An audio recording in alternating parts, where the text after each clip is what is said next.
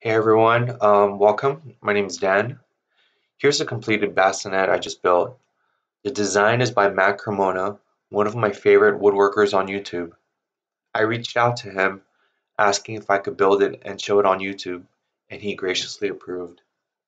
This isn't going to be a build video, but rather the things I did differently from Matt's build.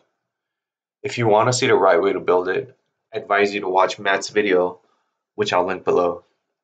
To start off, for materials, Matt used walnut for the frame, panels, and dowels. I, on the other hand, used red oak for the frames because my neighbor graciously gave me a ton of red oak from an old project. For the panels, I used Baltic birch plywood because I had it laying around. And the only wood I actually purchased for the project were the half-inch dowels used for the spindles. I didn't have the patience to turn them myself. For joinery, Matt used mortise and tenon all around. I went for the easier route because I'm still learning. For most of the frame construction, I used through dowels.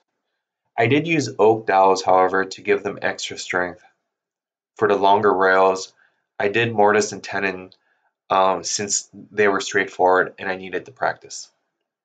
For the mattress support, Matt made some cleats and shiplapped the boards on top. I simply screwed on some oak strips, then screwed on some remaining birch plywood. As a finish, Matt used General Finishes Armor Seal. I went ahead and reached for my Minwax wipe on poly because again, I had it laying around.